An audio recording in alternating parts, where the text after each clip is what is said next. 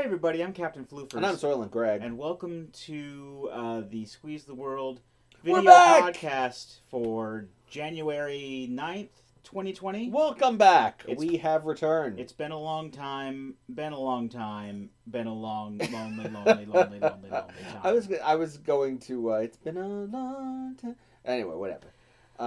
Yeah, we've returned triumphant and laden with the spoils of many successful campaigns, and as you have seen. And we are aiming to make this a regular thing again, yes. Especially since we've only done like, 3 or 4 last year. So yeah, we haven't really been doing this for a while. Yeah. So hopefully we can get back into the swing of things, and because we haven't been doing the Twitch streaming like we were supposed to. Yeah. Sorry, I know if the 2 or 3 of you who have been like periodically, refreshing Floofers' Twitch page hasn't seen anything. So if you like this, be sure to like the video. You can't comment anymore, but you can like the video. So that's something. Anyway, so let's I guess dig right. You can also subscribe. Here. I don't know. You can subscribe. Yeah. That's... Okay. Anyway, any hoozle. Anyway, so what have you been playing this week? This week. Oh yeah, we do start with that, don't we? Yes, we do. Hello. Sponsored by Fizzy Lime Water. Not sponsored. Generic Fizzy Lime Water this week. I have been playing The Witcher 3 on the Switch. I am knee deep in Peasant Misery Simulator. It's great. Misery Simulator? Yeah, the whole first act in Velen is Oh, I thought that was like an actual game. Wading through the misery of peasants. Which, it's great. I love it. I love Portable Witcher. I wish that it just ran at a better resolution. Even if it caused dips to the frame rate, I wouldn't mind as much, because the blur is kind of annoying when you're writing, but whatever. I also got my first game clear for the year. I beat Curse of the Crescent Isle. What DX. Is that? It is a game. It was originally, and this is why I bought it. It's $1. It was more when I bought it, but it's on Steam. It's $1. Runs on everything. It was a game on Xbox Live Arcade, and not even like the respectable Xbox Live Arcade, but like the Xbox Live Indie zone. Oh no! That was full of like shovelware games and like Minecraft ripoffs. Mm-hmm. But there were a couple gems in there. The two that I remember were Crescent Isle and Laser Cat, which is also on Steam now. But I played the demo for Crescent Isle back in the day. This is a somewhat remastered version of it. It's a platformer that, unlike most like 2D platformers, is heavily inspired by Super Mario Bros. 2 for the NES.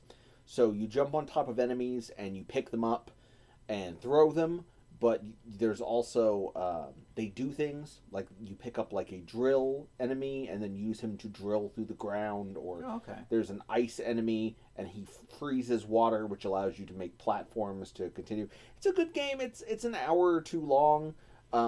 It's not terribly difficult. It was made by one person. It's very rough around the edges in some parts, but it's a pretty good game. What have you been playing?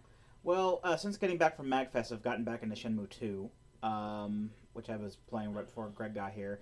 I also got my first game clear of the year, which was Shovel Knight King of Cards, the latest expansion and last expansion, I should also say, to the Shovel Knight Treasure Trove. Pick that up if you haven't as of yet.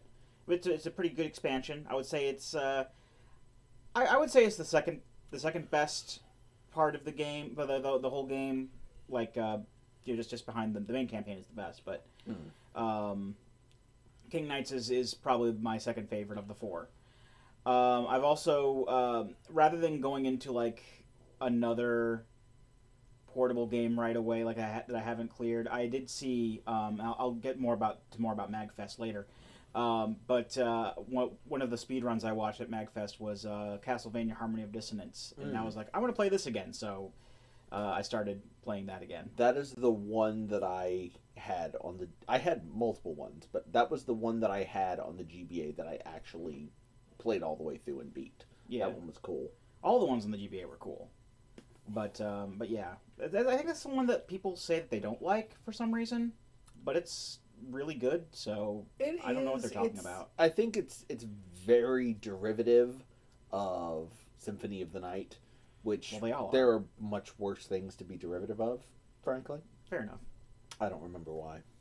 All right. So now that we've got that done, The preamble. I found some news topics we can talk about that happened this past week. Yay! Video game news. So people got exploited for cash. So the first of these actually came about today. Today. They had the first. The first Nintendo Direct of the year was a Pokemon-centric one, and my kid was telling me about that. And the main thing that they talked about is that Pokemon Sword and Shield is going to have an expansion pass. Ooh. So Pokemon now has DLC. Okay. First off, I don't know how I feel about that, but the expansion pass. I mean, I've only read like the cliff notes because I didn't get Pokemon Sword or Shield, so it doesn't really affect me. Me either. Yet I plan on picking it up at some point, but I have. Just on a rough estimate, hundreds of hours of Switch content right now to play through. Fair enough. Between Witcher and Ys 8 and Final Fantasy 7 and Hollow Knight and I got way too much to play right now. But I find it interesting because the expansion set includes among new areas and new Pokemon, like new Pokemon that weren't introduced when the game first came out, but like new Pokemon that they're making for these expansions, which is a cool thing. They're also throwing in older Pokemon that were originally cut from Sword and Shield. Now, we never really covered this because the last major podcast we did was like after E3. We didn't talk about this, but there was controversy around Pokemon. If you've been living under a rock, a Pokemon-less rock, you probably know about the controversy, which is the Pokemon product placement on Terrace House. That and... What has been colloquially termed Dexit. I'm not even kidding. So basically, Game Freak came out and said that these are the Pokemon that are going to be in Sword and Shield. You know, a mixture of new ones and a bunch of older ones. And they said that these are going to be the only Pokemon that are going to ever be in the game. We're never going to add in any of the other older ones. Deal with it. Now, did they actually say that? Now, I'm going to be honest with you, the viewer, and this is definitely what you want to hear from the guy who's telling you about video game news. I haven't been following this. I know people are mad about the Pokemon game. I know it doesn't look great, and it's missing a bunch of Pokemon. Mm-hmm. So that's about all I know. That is pretty much what I got from the statements that I read. Okay. Because the main thing that they said, they came up with a couple of excuses. The first one that they said, the first excuse they made was that it was too hard to bring over all of these Pokemon from the other games, and you know, I mean, the main thing was balance, I think, which is a fairly decent excuse in the meta game sense, because there are a lot of people who do competitive online play. Is that a thing in the new Pokemon games? So it shows how much I know. Competitive. Can you play, like, you bring your Switch and the other person brings their Switch and they connect and you... Oh, yeah. Your Pokemon fight and... Oh, yeah. Cuddle and smooch. They fight. That's Fire Emblem. My bad. Another game I want to pick up at some point this year. But I have time for it. I think one of the excuses they came up with was that it was too hard to, like, program them in, even though... They found out later that they just copied and pasted them from the past games. Yeah, I'm pretty sure that was. I remember that there was like art assets just taken directly from the previous games. And now, despite all of this, now they're coming out and saying that not only are there new Pokemon coming in that they're made brand new just for these expansions, but over 200 older Pokemon are being put into the game now. Okay, so it seems like they're. Maybe they're just finding a way to balance it over time. I'm not trying to come up with any excuses for anyone. Like I said, I didn't get the game. I actually thought that that they might come up with something that would hook me at some point, and they didn't. It was pretty much the nail in the coffin was when I found out that none of my favorite Pokemon were going to be in the game. So I'm sorry. I know that you were a big fan of Jinx. Ampharos, actually, but and Mr. Mime. Mr. Mime is in the game, though. Oh, Mr. Mime is in there. Of course, I picked one where he is in the game. I was just picking Vince because of the blackface. That would be evolution. That would be your favorite. Oh, he has an evolution. Mr. Mime has an evolution now. Is it Mrs. Mime? No. Please tell me it's Mrs. Mime. No, it's something else. But damn. I don't know. I just find it kind of interesting that they said that yeah, we're never going to be adding this stuff in, and then they went and added the stuff in later. I don't think you know, some people might say that they're doing this just to kind of placate the angry fan base. I think that they planned this from the start, honestly, because the Pokemon games, while they are published by Nintendo, they're not developed by Nintendo. They're developed by the Pokemon Company, which is the actual name of the company. And the Pokemon Company is more along the lines of let's get money than Nintendo is more along let's make things that are fun for people. Let's make it rain. Yeah. I don't know. It feels a teensy bit far-fetched to me, and not the Pokemon far-fetched. Which also has a new evolution. My thoughts on this. In terms of DLC, I think that train has well and truly left the station already. Like, we already live in a world where Pokemon Go exists, and Pokemon Go makes money still, you know, years after release, hand over fist. Mm-hmm. So the idea that they weren't going to further monetize the mainline console games is kind of, you know, a foregone conclusion at this point. I don't know. I just think it's kind of interesting because this is the first time they've actually gone off and done something like this to a mainline Pokemon game. Yes. No, that is true. I mean, it's not like we haven't had like downloadable Pokemon before. We've had like special like mythical Pokemon. What about Pokemon Yellow? That was basically DLC, but you had to buy a whole new game. It was a different version though. It was the same game. It was just you have Pikachu now, and the cartridge is yellow. I do have to give them that. They made the cartridge a different color. It was a different version of the same game. They should do that, like, for real. They should make Switch games that are different colors, and then they're worth more, like trading cards. But no, for real, do you watch Terrace House? No. Okay, do you know what it is? I think you've mentioned Japanese reality show where they're all freakishly nice. The most recent season of Terrace House, they have been talking up Pokemon a lot, and two of the housemates actually went on a date together, and on their first date they went and played Pokemon Go. So now people are saying that Nintendo paid the Terrace House people to like do stealth like Pokemon advertisements.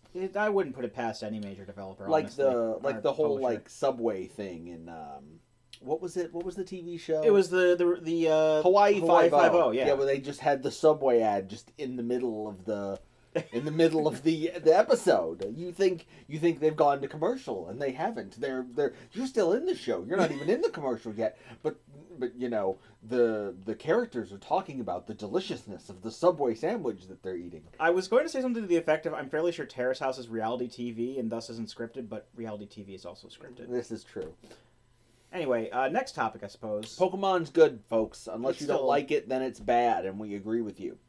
That's the important part. So next one, Alienware. Alienware. So you remember Alienware, right? The world's second biggest overpriced hardware company. Hello, Apple Watch. So they recently revealed. What did they reveal? Sorry. So Alienware recently revealed that they were coming out with a handheld gaming PC, and a laptop. Well, no, it kind of looks like a tablet. I mean, laptops are tablets these days too, but it kind of looks like a tablet, except maybe a bit thicker. And it also has. Can we get a picture of that up on the screen, yeah, Charlie? Charlie, can you load that? And as you can see from the picture, it has these neat little like controller halves that kind of snap onto the sides. Oh wow, that's blatant. And they can come off, and they can even make their own, make like a full controller. Oh. But it's not the Nintendo Switch. Then I'll ram my ovipositor down your throat and lay my eggs in your chest. But I'm not an alien. I haven't looked too much into like what the specs are and whatnot. Uh-huh. I've seen pictures and stuff, and I'm like, wow, that's pretty brash of them. I mean, it makes sense. The Switch is goodness and light, and it would be the best thing for them to rip off. You don't need a particularly powerful set of hardware anymore to run games, at least not modern, AAA, 2019, 2020 games. It's 2020 now. I have to keep remembering that. In 720p. So if you create a portable console with a 720p screen, it can have a fairly modest hardware cost. And I think that's the segment of the market that Nintendo is killing. Yeah, I'm sure that they can have like a modest hardware cost, but at the end of the day, I mean, it's Alienware, so they're probably going to go for like a... This is fair. I forgot it was Alienware. Yes, yeah, so they're probably going to try to ramp up the specs a bit. I mean, they're marketing it... Raspberry Pi. They're marketing it as a PC somehow. Maybe just because it runs Windows or something, but this is going to be like probably like $800, $900, and it runs Linux, and then it runs Hannah Montana OS, and then it's going to be outdated within a couple of years. Oh, of course, and then absolutely. They're probably just going to forget about it. Only suckers are going to buy that shit. Yeah, not like real true Slav gamers like us who buy the Nintendo Switch. That's completely different. I just think that won't be outdated in 3 years. I just think it's just looking at the picture. I don't know if you've seen the picture. But before, yes, I've seen the picture. We just saw the picture on the screen. But I even reacted to the picture. Didn't you see me reacting to the picture? yes. But can't you see the fleas? It looks exactly like a Switch. I mean, there's no. No, it does. There's not like they're even trying to hide it. It's just a slitch. A slitch. That sounds slightly suggestive. A Nintendo slitch. Remember the Nintendo V? No, I don't. What was the Nintendo V? You want to get off on a tangent. That was one of many Chinese Wii knockoffs from like 11 or 12 years ago. That's a way to bring all of this full circle, because there was that Chinese NVIDIA Shield phone knockoff that ran an official copy of Mario Galaxy and Mario Galaxy 2 on it. Exactly. So maybe we won't get a Mario Galaxy HD collection on the Switch, because that would make too much sense. But we'll get it on the Alienware. What's a synonym for Switch? I think they're calling it Alienware Change. I think they're calling it the UFO or something. The Alienware Exchange. It's the Exchange. That actually does sound like something Alienware. That sounds like something. What was their name? Who was the people who made the shitty phone? Nokia, the N-Gage. The N-Gage. The Exchange. That's like the sequel to the N-Gage if the N-Gage had taken off. X-Gage. The X-Gage. And for some reason, all of them run on Google Stadia. Are we going to talk about Google Stadia flopped real hard? I'm not shocked. No. When you make your marketing push, your entire marketing push, you subscribe to this service, you can play games at 4K in 60 frames per second, and then what you deliver is like 1080p 30 frames per second. You blew it. I'm sorry, you blew it. I didn't put Google Stadia in there because I was looking for things that just happened this week, but you were looking for things that were worth mentioning. YouTube is owned by Google. Anyway, next topic. PlatinumGames, known for such great games as Bayonetta and Star Fox Zero. Shut up! That didn't happen. Wonderful 101. Wonderful 101. And Metal Gear Rising: Revengeance and Vanquish. What did you just not? Did you knock all of your video game knowledge out of your head before this podcast? You forgot about the works of our glorious Lord Hideki Kamiya? A little bit, yeah. But they recently they recently received an investment from Chinese tech giant Tencent that they are going to use to explore self-publishing. Now, on the one hand, PlatinumGames has proven themselves time and time again that they are a competent developer, and I think it would be cool for them to become self-published and be able to make games on their own terms. On the other hand, Tencent. It's Tencent. They're buying everybody I like. They bought the Path of Exile devs, too. I don't know if you heard about that. They bought a share in Grinding Gear Games. Hell, Path of Exile people. Hell, they have shares in Nintendo. Oh, I'm sure they do. Yeah. Every time I go to the movies, we saw the Star Wars last week, and it was. I walked out of. Why are we talking about this on the podcast? I walked out of the theater like, it's fine, whatever. It is what it is. But the more time that passes between seeing Rise of Skywalker and having it further in my rear view and going, that didn't make sense. That was completely moronic. That was like just bad. The more I hate the film, the more it retracts in my rear view, the more I hate it. Much like Tencent. Yes. Every time there was a trailer for just the most god awful looking movie you could imagine, just what cocaine addled Hollywood executive greenlit this shit. At the end, when the list of the thing popped up with all the production logos behind it, Tencent Pictures.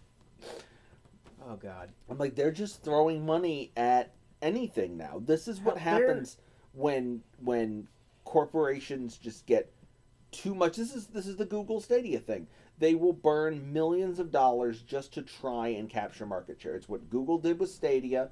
It's what Epic is doing with the Epic Game Store right now. They're paying $20 million to Remedy for Control for the video game Control, not for the adjective Control. Control of Control for exclusivity. They're paying to have all of these free games every 2 weeks drop in, and good shit like Subnautica and Surviving Mars and shit. And that's what Tencent is doing. It's what happens when you just have so much money that you can't even reckon with the amount that you have. Yeah. But you know you can't do anything good with it. You just sort of throw these Hail Mary passes at conquering the cloud gaming industry, at dethroning Steam, at conquering the film industry, because even if it doesn't fucking work, you're still a multi-billionaire. It's like the producers. Yeah, no, it's not like the producers. I don't know. They made a bad movie on purpose. That's true. Tencent just shits money at people, and awful cinema gets produced. But then the new Top Gun, the god-awful looking Top Gun. I'm sorry, I'll stop interrupting you with this one. The god-awful looking Top Gun with Tom Cruise back, and he's the instructor who instructs the new class of hotshot pilots. Tencent's financing that, and it looks like garbage, and it's gonna suck. The Switch actually just recently released in China, and guess who's doing the distribution for that? It's Tencent.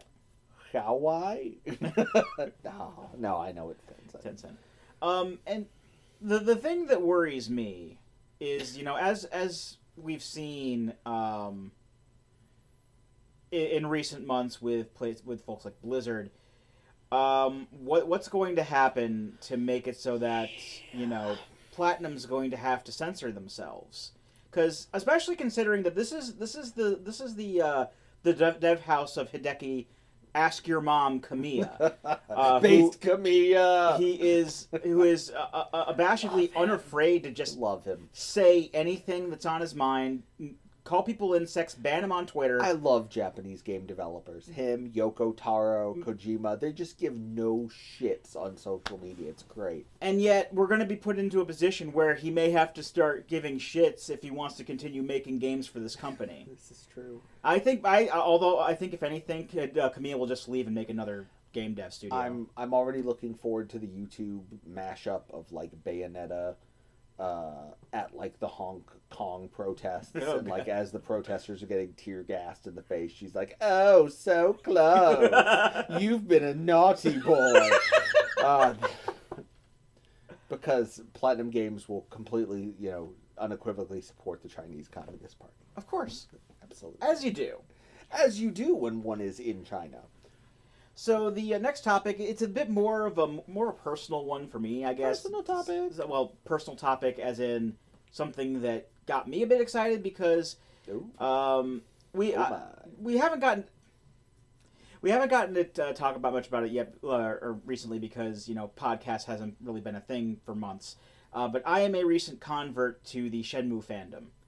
I got Shenmue. I actually watched Bruto Moose's stream archives for Shenmue 1 and 2, and however far he got in Shenmue 3. And I ended up getting all 3 games for Christmas this past year. Like I said, I'm in the middle of 2 right now, but I was playing it when I got here. I've been enjoying the crap out of these games, and knowing how the development has been on this series and what Yu Suzuki wants to eventually have, a completed story. I kind of got a bit excited when EastNet, which is Yu Suzuki's current development company that made Shenmue 3, said their support team said that they can't wait to start work on Shenmue 4. And wait. That doesn't mean they're making Shenmue 4. That means they can't wait. It has connotations because Shenmue is not an IP that EastNet owns. Okay. When Yu Suzuki originally worked on Shenmue 1 and 2, he was working for Sega. Okay. Because these were games that originally came out on the Dreamcast. And when Suzuki left Sega, he didn't bring Shenmue with him. He actually had to get special permission from Sega to use the license and the characters to make Shenmue 3. Okay. So it's kind of like an unknown factor as to whether or not we'll actually be able to get a finished story with Shenmue 4, or even if it comes to a Shenmue 5. Because he has this huge grandiose vision and everything. And that's why it's been taking so long to get this damn thing done. That and money. But can we get the Cardi B money noise, Charlie? Money. Thank you. You're gonna have a lot of editing to do after this one. I'm sorry. I'm Charlie. It's so good to be back. Ladies and gentlemen. But I mean, it's just seeing that statement just kind of gives me hope that maybe Sega's maybe they're still allowing him to use the IP, because more Shenmue's okay with me. I mean, I'm assuming it will come down as it always does to sales, whether it's worth it to Sega to throw the money on the license. Yeah, because Shenmue 3 didn't do super well in the grand scheme of things. Most of the sales that they got were from like the backers and because it was a Kickstarter, and basically the people who already knew that they wanted the game, they got the game. But that happens with Kickstarters. Outside of the Kickstarter, it didn't do as well. I mainly thought to get it or at least ask for it for Christmas because it was on sale. Because it on Amazon for like $35 for the PS4 version. And that's how long after release was that? That was maybe a couple of weeks. Not a good sign. It's rarely a good sign. Although it was over Christmas, so sometimes that happens. Maybe. I don't know. But it's just kind of a expect the worst, hope for the best sort of thing. I really do want Suzuki at the very least to see his vision through to the end. And I'm willing to see the story all the way through. I mean, if it doesn't happen, then que sera, sera. But it's just something I'd really like to see. And Sega, if you're watching this, and I know that you are, I'm still waiting for Alien Isolation 2. Mm-hmm. Make it happen, cowards. They didn't do it because they're just too scared of how scary an Alien Isolation 2 would be. They're scared that it might come up like and end up like that shitty mobile game they made afterwards. Oh yeah, the Five Nights at Freddy's ripoff. Yeah. That wasn't a bad game. I mean, for a Five Nights at Freddy's ripoff. Yes, I played the Alien Isolation phone game. And our final topic. Don't judge me. Our final topic for the podcast this evening. Star Citizen is still not out yet. Wait. Oh, they're getting sued. Did you hear about that? That Crytek is suing them because I heard the game was an alpha now, though, and people are playing the alpha. They're getting sued because, and again, this is not something I followed other than seeing in the news the lawsuit and snickering. But as everybody knows, there is the sort of persistent online universe of Star Citizen. There's also this thing called Squadron 42, which is that's a first-person shooter thing, right? Single player. We don't know exactly what it is. It's like a single player experience, and they motion captured. What's his face? A celebrity. Gary Oldman and Mark Hamill and Gillian Anderson. Yeah, they had the whole cast and everything. Wasn't this supposed to be part of the main game, and they just kind of split it off? That's the thing. Is Crytek only licensed them, essentially, the technology, the engine, to make one game. They are alleging that Squadron 42 is its own game. So Robert Space Industries owes them money, essentially, because they paid them to use the engine to make one game, not multiple games. But I'm fairly sure that Robert Space Industries has more than enough money at this point to pay them off. I mean, they got that sweet blood diamond money from South Africa. I forgot it. God, we need to do like a decade, like an awful headlines of the decade roundup. We need to talk about oh my God, all the awful stuff. Star Wars Battlefront 2. Yes, I was thinking about the Kotaku article where the person thought that there was a racial slur in the Persona 5 soundtrack. Oh God, yeah. Yes. Or it was an ableist slur. An ableist slur. That's absolutely right. We can do that next week if you want. We could do a worst of the decade games journalism roundup. I would love that. Let's do that next week. Oh, I would have to do so much digging though. That's fine. So much research. It'd be right. So I believe that with the news articles done, you wanted to talk and you wanted to give us a trip report of your trip to a certain nerd mecca that meets not too terribly far from us, not to give away our location to the drones that EA has been sending after us since we single-handedly tanked Star Wars Battlefront 2 with our podcast. Get out of here, Wilson! But, yes. But, anyway, I'll hand it over to Patrick. So, yeah. To Floofers. As I mentioned in the podcast. Yes. Yeah, the podcast last time, the end of year thing that I just kind of threw together. I went to MagFest at the very beginning of the year. Actually, we actually left here to go there on New Year's Day, and it ran from Thursday the 2nd through Sunday the 5th, and some pretty interesting stuff. I dropped a thing, and I bought some things I'll show on camera. Yes, I was gonna assume you were gonna show things off. So yeah, I didn't see too many panels per se.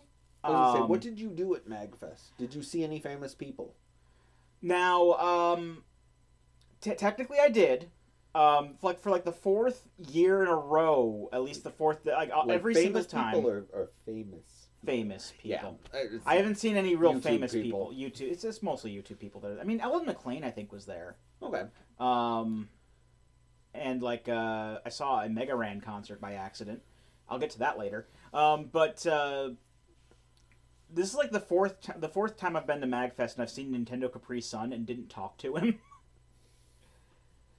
I just see him in the registration line or something like that, and I'm just like, oh hey, it's Nintendo Capri Sun. Nintendo, if you're listening to this, if you're watching this, we'll catch you next year. I talked to Linkara one time, a few years back, but that's besides the point.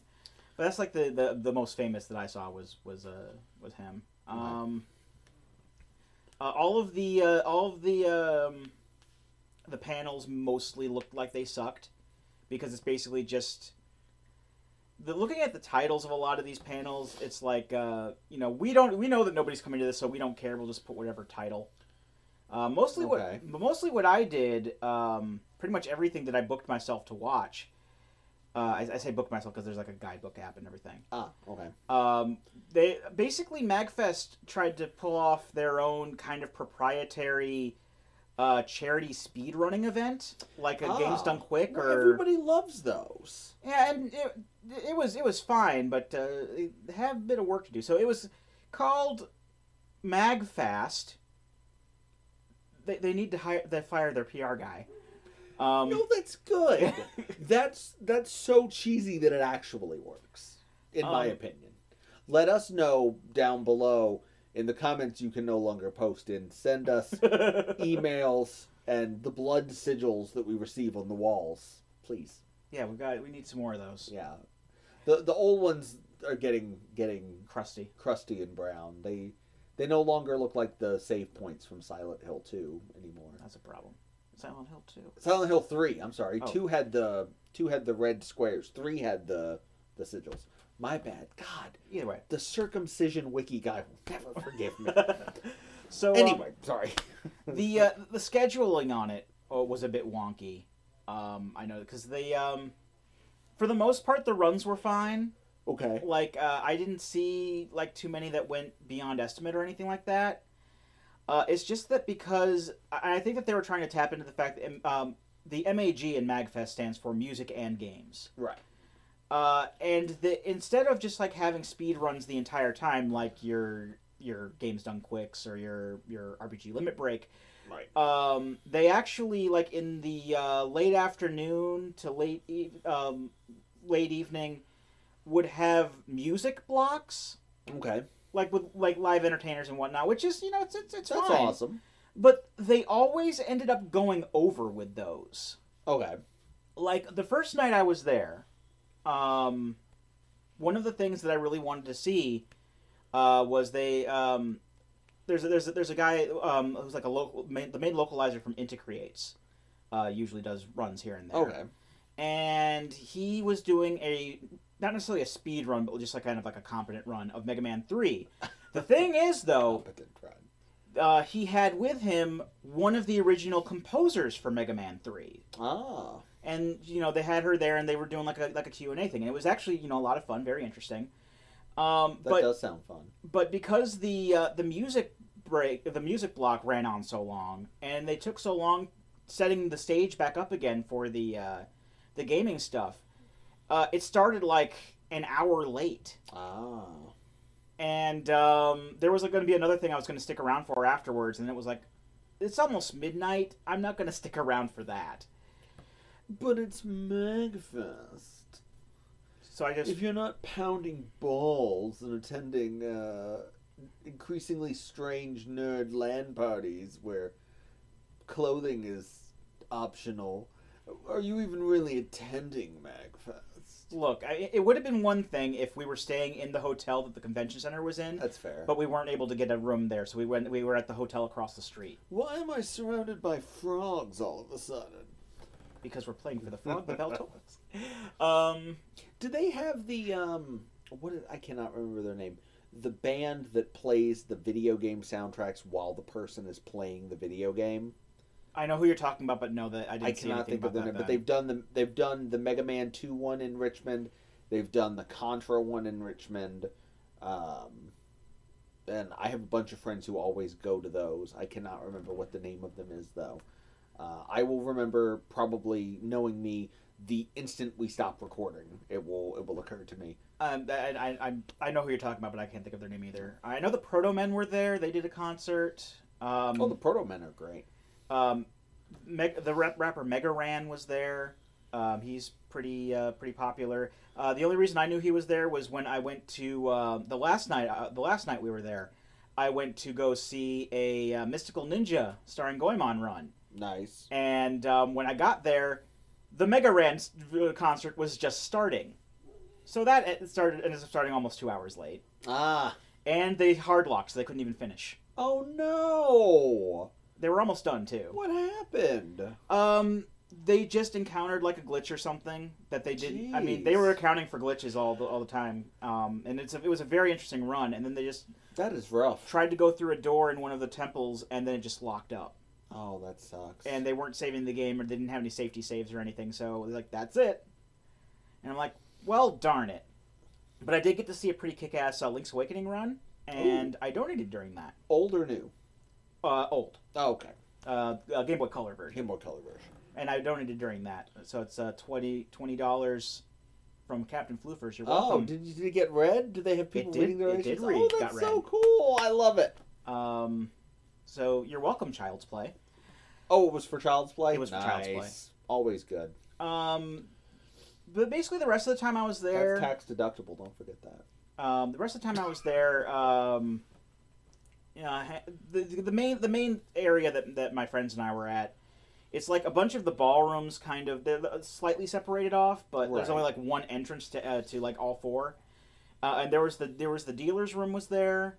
There's always like an indie game set up, and then on either end, one end is the arcade, which has arcade games set up, and the other end is the like the console room. Oh, what arcade games did they have? Did you play the arcade games? I played a couple. I played a little bit of Sonic the Fighters, which is an old crappy Sonic fighting game, which is just fun to play because it's so bad.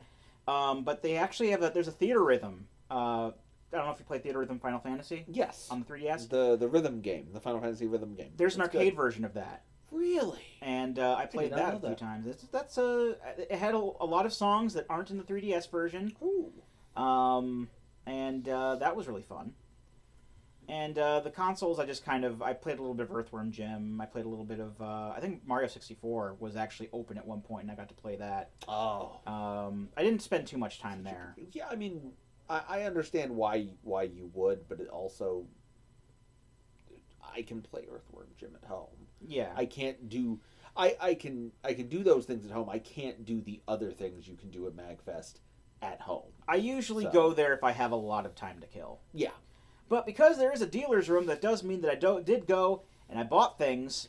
Hey-o, consumerism. So, what'd you buy? I got some What things. are you buying? Did you buy that shirt at MagFest? I did buy the shirt at MagFest. This is, if you haven't noticed yet, this is... Oh, I'm off screen now.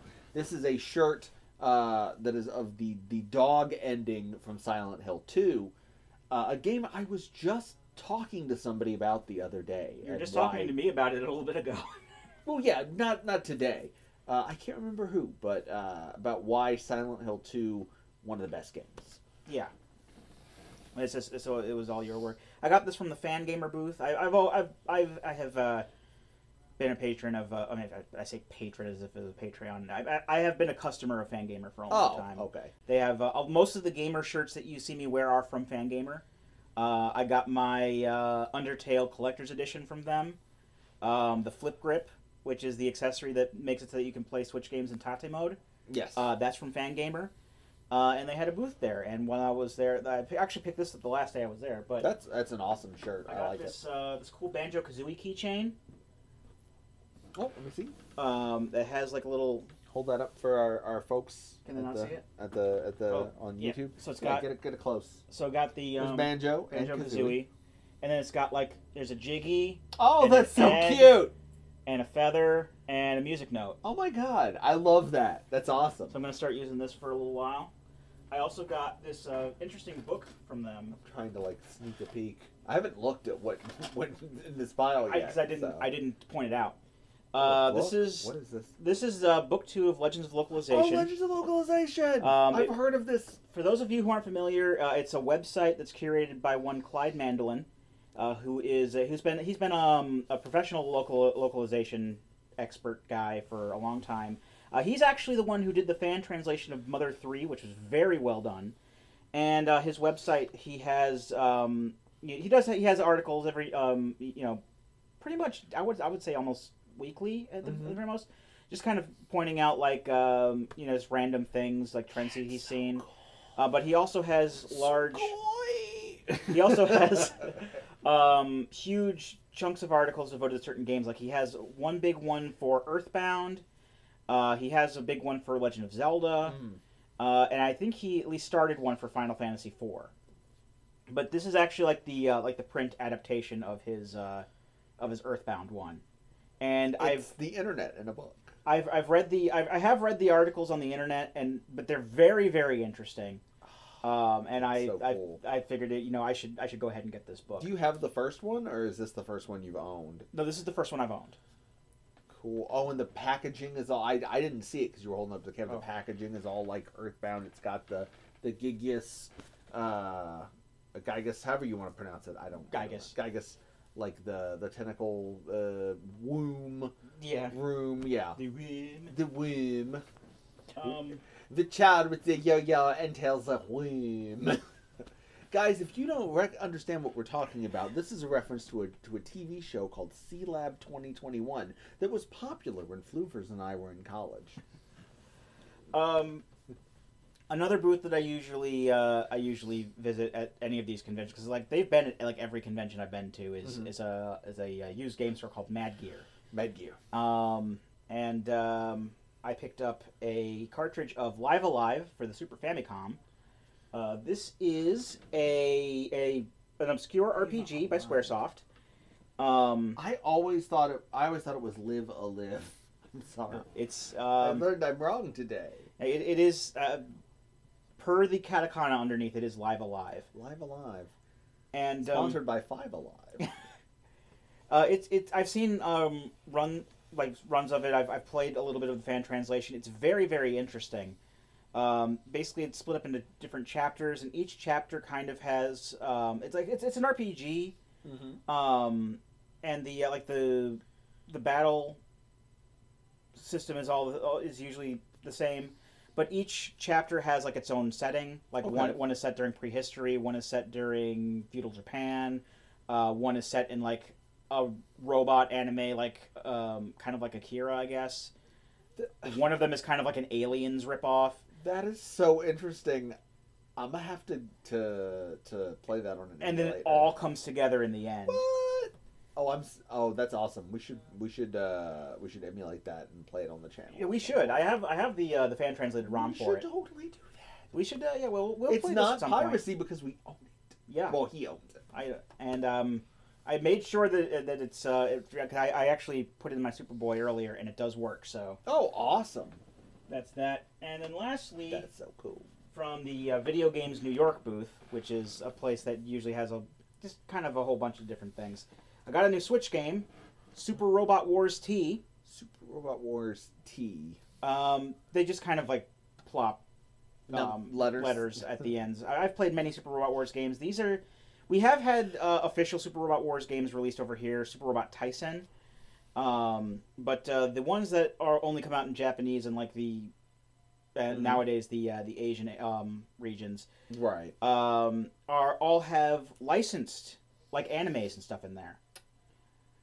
This particular one has stuff like several Gundams are in there, Votoms, Gal Gaigar, Gunbuster, Might Gyne, Evangelion.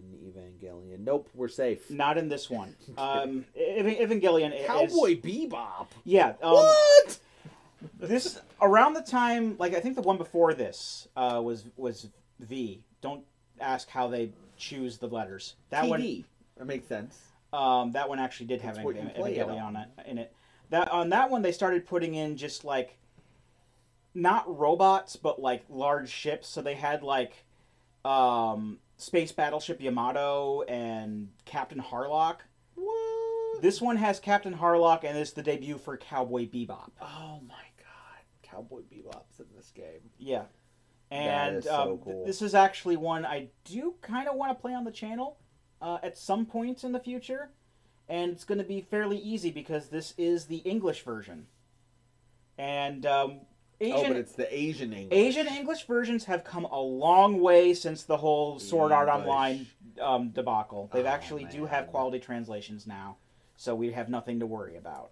Hopefully. Okay. I played the Sword Art Online game on Vita, and that was the worst translation I've seen that wasn't like an obscure Russian horror game developer. I have the Asian English version of Kamen Rider Climax Scramble on the Switch, and I was surprised at how accurate everything was and how they...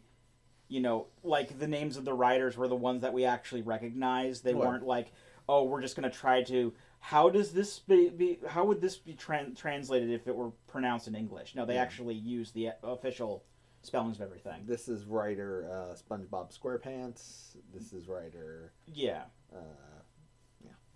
And another thing I found at that booth... Now, the game isn't in this. This is just the Steelbook case, but... What?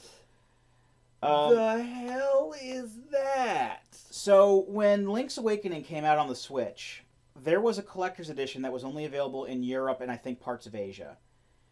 And it was the same as the collector's edition we got over here in America, except it also had this Steelbook case with it. Oh my god, it looks like a Game Boy. With the Zelda. I thought it was I thought that was like a notebook. Like you were going to open it up and it was going to have like lined pages in it. And knowing full well, I don't have a cartridge of the game because I've downloaded it digitally.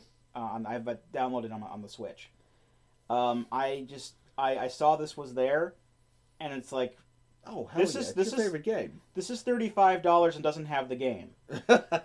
I'm like, but I want it anyway. YOLO. Let me see. Oh my god. And with the that is Link's Awakening. With the it's got the little switch. I'm like, I'm pretty sure I have the cartridge of the Game Boy Link's Awakening somewhere. I found my Game Boy copy of Super Mario Land not too long ago, weirdly enough. Oh, and even the serial number on the back. Oh, it's got the serial number and everything. And it spells out Legend of Zelda. Oh, of course it does. With letters and numbers. Dot matrix with stereo sound. It doesn't have the little liquid crystal display though, or maybe that was my version, and it wasn't on later ones. This is almost as large as the actual Game Boy. Yeah, I'm joking. much. I'm joking. But the Game Boy was huge. Yeah, that is so cool. I'm afraid to touch it. It's fine, frankly. And that's your MagFest haul. That's my MagFest haul. That's all I got. Did you find love at MagFest? No. Oh. That's not ever going to happen. There's always next year. So, yeah, that's all I wanted to show off there. Well, that's so cool. I don't know if there's anything else you wanted to add, Greg? No, If we're ready to, because after this we're going to start. We're going to start playing Control. Yeah. I have played a little bit of Control, but we are going to play it on the channel. We were talking about what to play because we don't want to. We decided not to do Goemon anymore. Yeah, Goemon's. I'm gonna finish that on my own time.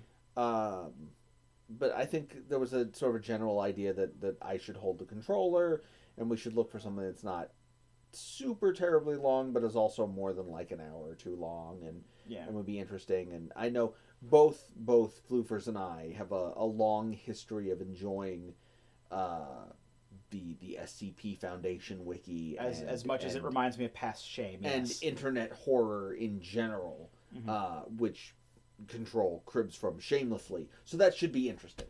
So that'll be enjoy that. That'll be coming up along with new Lego Dimensions videos that I recorded the other day. Oh, cool! So more Lego Dimensions. We're gonna probably have more videos a week than normal if I can keep with this. So hopefully we'll have we'll be able to keep with this and have another podcast next week. And rock on into 2020, baby. Yeah, and until then, I've been Captain Floofers. And I'm certainly Greg. And we'll be here next time. Join us, won't you?